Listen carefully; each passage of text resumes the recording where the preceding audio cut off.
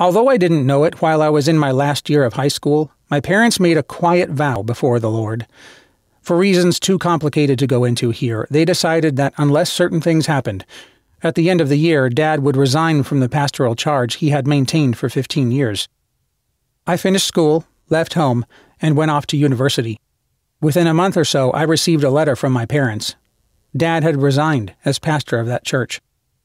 My parents had very little money. There was no other French-speaking church that was open to him. At this juncture, Dad felt too old to start another church at another locale. He refused to consider pastorates in English Canada. Both his call and his heart were tied up with Quebec. So I found out what my parents had decided. They were moving to Hull, on the French side of the river across from Ottawa, the nation's capital, where Dad would support his family as a federal translator and give as much time as he could to the French-speaking church in Hull. I did not get home until Christmas. Somewhere along the line, I probed my father to try to understand his reasoning. Granted his conviction that he should stay in a French-speaking part of Canada, the question soon arose as to how he would support his family.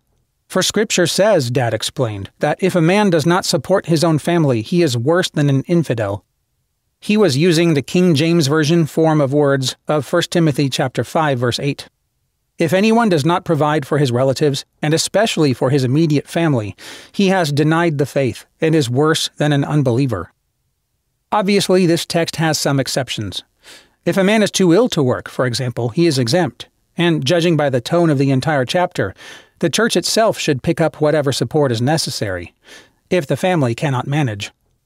But what strikes the reader about many of the instructions in this chapter is the way the church's provision for the social needs of her people is prescribed with extraordinary sensitivity to the dangers. At the risk of oversimplification, the pattern Paul lays out can be summarized like this. Those in genuine need are looked after by the church, but those with the capacity to find their way and support themselves must do so, both so as not to be a burden on the church and for their own good, or be charged with abandoning the faith. Laziness is not next to godliness.